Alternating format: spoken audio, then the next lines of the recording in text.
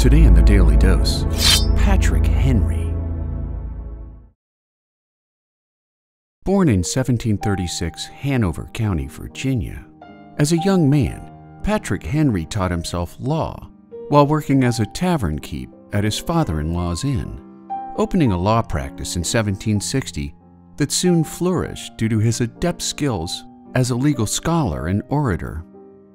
Henry's first major case was known as the Parson's Cause of 1763, which has since been viewed by historians as an important precursor to the American Revolution.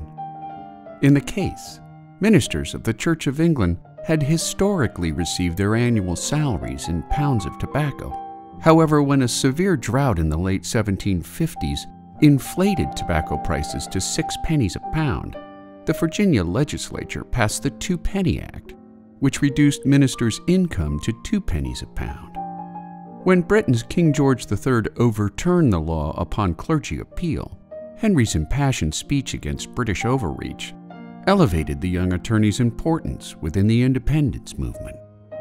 After Great Britain passed the Stamp Act in 1765, intended to help pay down the growing cost of defending the American colonies, Patrick Henry responded with a series of resolutions introduced in the Virginia legislature, which helped articulate America's stance against taxation without representation.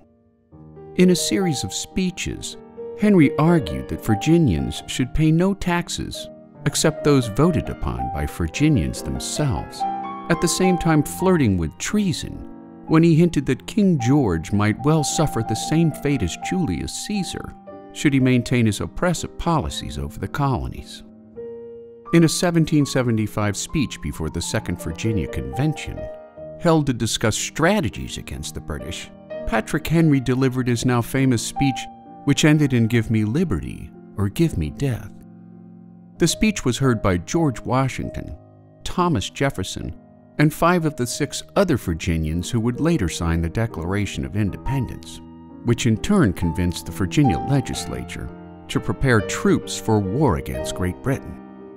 During and following the Revolutionary War, Henry would serve as Virginia's 1st and 6th governor, becoming an outspoken anti-federalist, opposed to the ratification of the U.S. Constitution, as well as limiting the power of the federal government, which he feared could evolve into the same kind of monarchy he and his patriot brethren had fought against in the first place.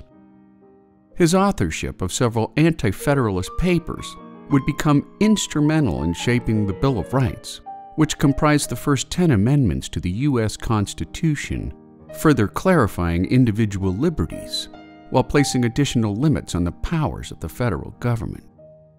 He passed away on June 6, 1799 from stomach cancer, ending the life of one of America's most influential founding fathers. And there you have it, Patrick Henry, today on the Daily Dose. If you want early access to Daily Dose documentaries before they're made publicly available, consider supporting us on Patreon so that you too could feed the filmmakers who feed your brain.